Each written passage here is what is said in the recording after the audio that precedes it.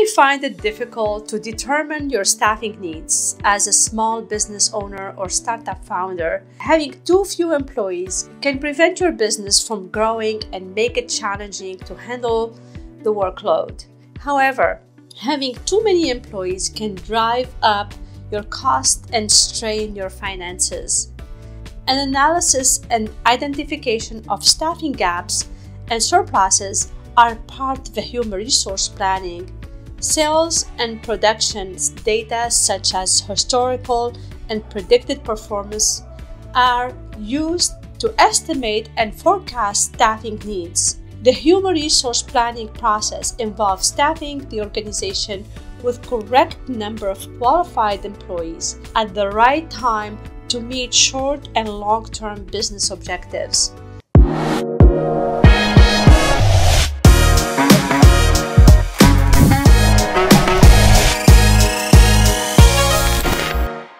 Using rule of thumb.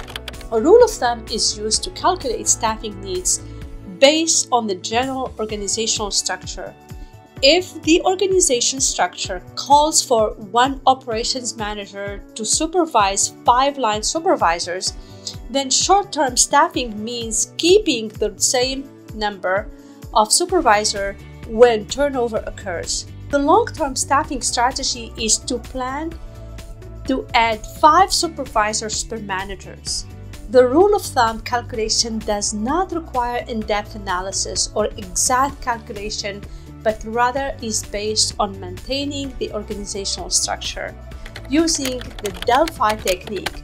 The Delphi technique is used to forecast human resources that utilize the input of a group of experts to analyze and plan to staff.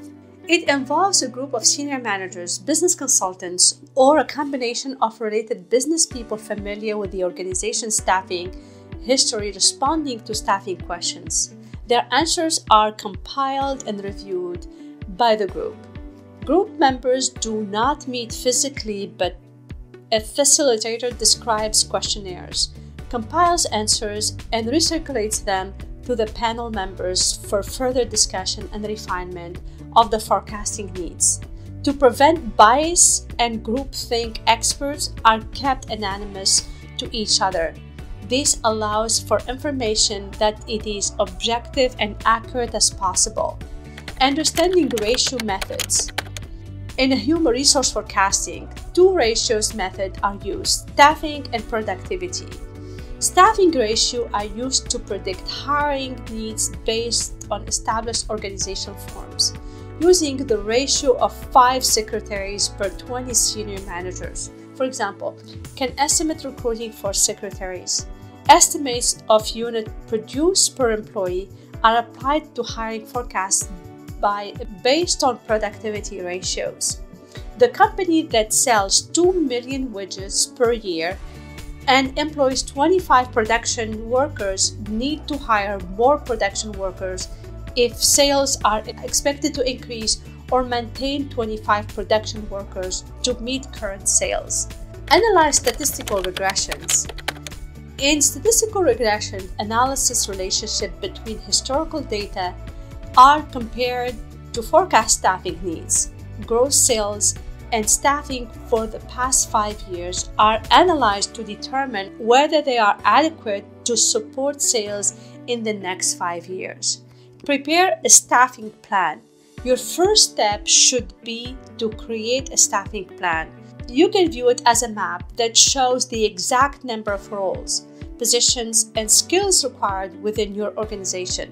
According to your budget and goals, you should cover your current and future staffing requirement in this document. As a small business staffing plan might include the following number and type of employees necessary to run the business efficiently: existing human resources, planned staffing, workforce gaps, staffing options such as permanent versus temporary employees. Staffing plans can be created in a variety of ways. The plan should include your short, long-term goals, the tasks needed to achieve those goals, and who will be responsible for each job. Your employees might not have the necessary skills for upcoming projects. even if they are fully staffed. Therefore, it's vital to develop staffing projections for the next few months or years. Evaluate existing staffing resources and determine how to maximize them. Identify any gaps in staffing when hiring new employees by using staffing forecasting, by analyzing sales volume per employee over the past few years. A brick-and-mortar store, for instance, can determine future staffing requirements. Identify any gaps with department with your company. Determine the staffing requirements. There are a number of things to be considered when creating a staffing plan. Consider your existing HR resources and business plans. Identify your employees' other skills and abilities by creating a skills inventory. Also, review past performance reviews. Next, you will need to evaluate your options. You need to hire more employees. How can you improve an employee productivity or help them develop their skills? Are you looking to hire new employees in-house or on a project contract basis? Regular turnover and retirement turnover rates should be checked. Plan your staffing needs and budget accordingly.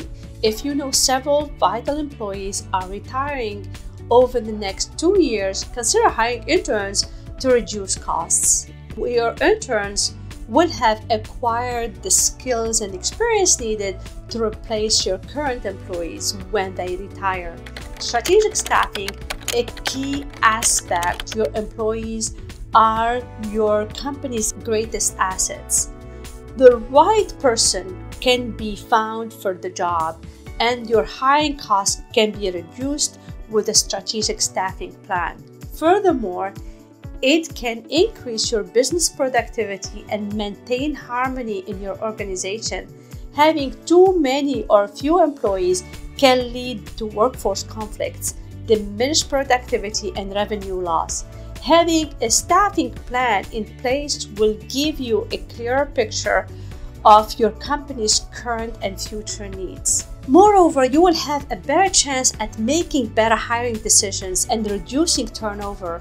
You can also use a staffing plan to determine whether you need full-time or part-time or temporary workers. You can update it as necessary.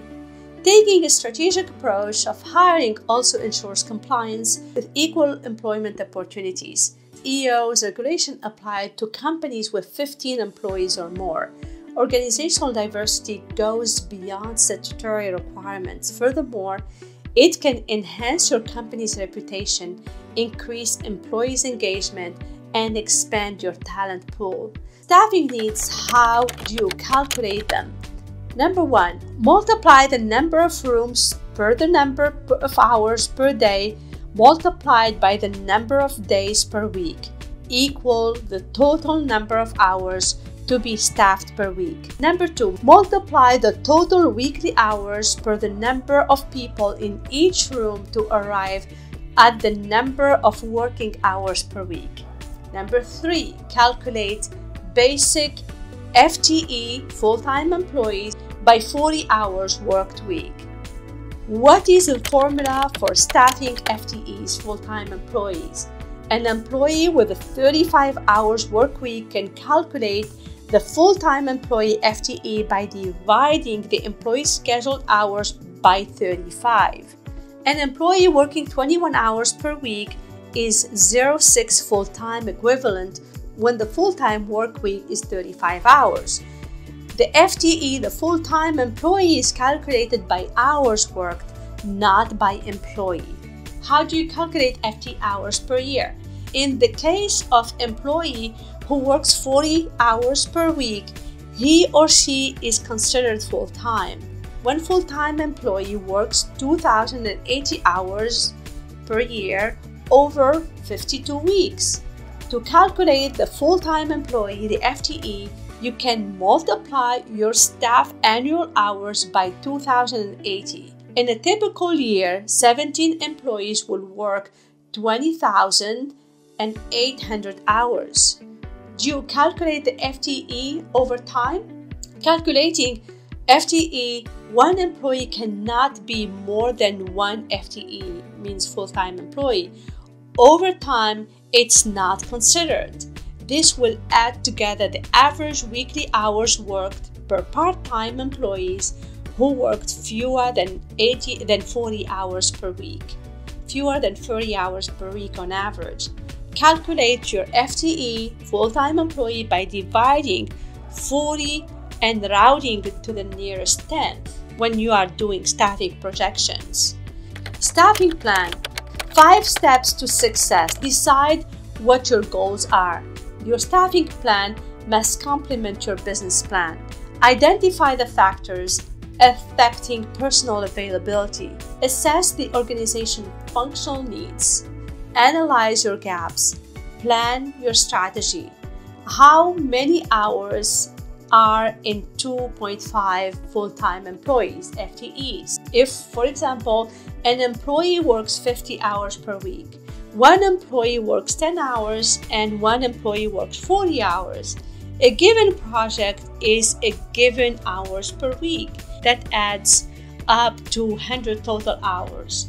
Assuming a full-time employee works 40 hours per week, your FTE is about 2.5. What are the 7 components of strategic staffing? Planning, recruitment, selection, decision-making, job offers, and retention systems are among them. Personal management involves the number, quantity, and quality of people brought into, moved within, and retained by the organization. What are the hours in a staff month calculated? There are about 174 of work hours, the average numbers of hours available per month. The standard staff month is calculated as a percent of time an employee works relative to the standard staff month. Staff month are computed in a gross pay calculation job in payroll processing. The question to ask: are there staffing calculators that can tell you this? Calculators will not help you determine the most effective or efficient way to utilize your staff. You won't be able to be told whether changing to a different shift length or format is a good idea for your business. How do you calculate your staffing for your shift schedule? Determine what coverage level you can achieve with your current or future staff size. Determine the shift length. Examine the implication of different shifts length for staffing and covers. And the question to ask: is there any overtime? Using the calculators, you will be able to see whether it's possible to have a schedule that does not include overtime. How is work time calculated using FTE, full-time employee? Actual or projected work hours are converted into the number of full-time employees necessary to work those hours. FTE converts work hours directly into full-time employee staffing requirements. The issue is to calculate the FTE employee required hours for your organization. Conclusion: developing a staffing plan can be the first step toward workforce planning adoption in the organization.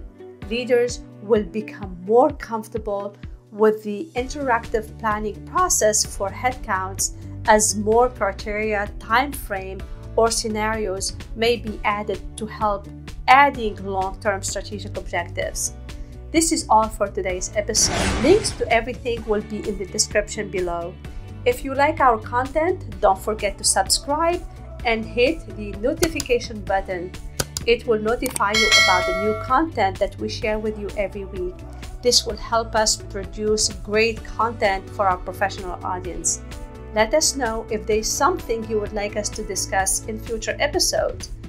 Please click the link in the show notes and you can address your questions directly to me. Thank you for listening, and we'll see you in the next episode.